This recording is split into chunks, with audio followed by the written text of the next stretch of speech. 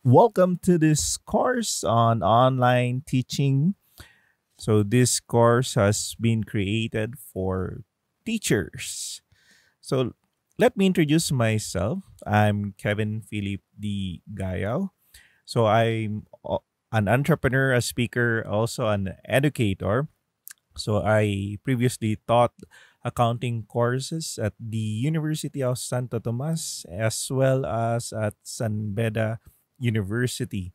So I got my master's degree from Swiss Management Center University and also my bachelor's degree from St. Louis University. Although I'm an accountant, I've created online courses for our clients previously, and it has already helped thousands of students.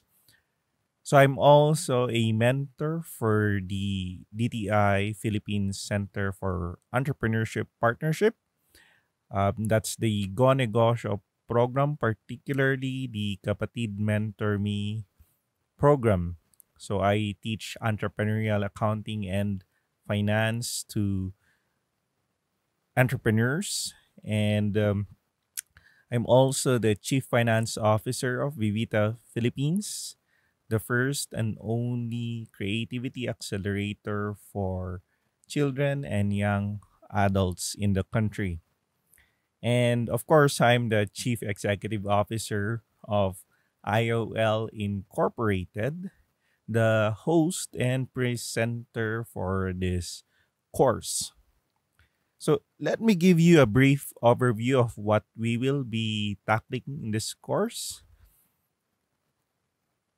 So, of course, we'll talk about the basics and the benefits of online teaching, and we'll also give you quick tips on preparing for teaching online, as well as to give you an overview of the free tools that are available for you to use if you are teaching online.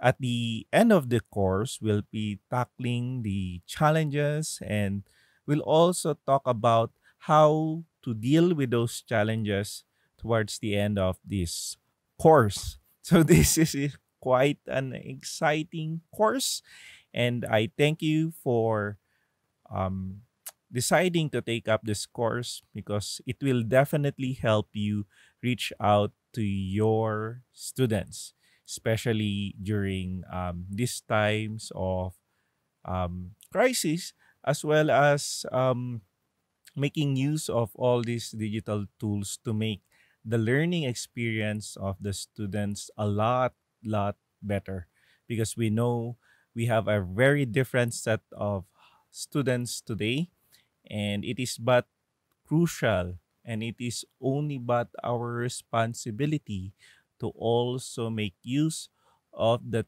tools that they are comfortable using in order to make the learning experience better and to make um, teaching more enjoyable for them. Okay?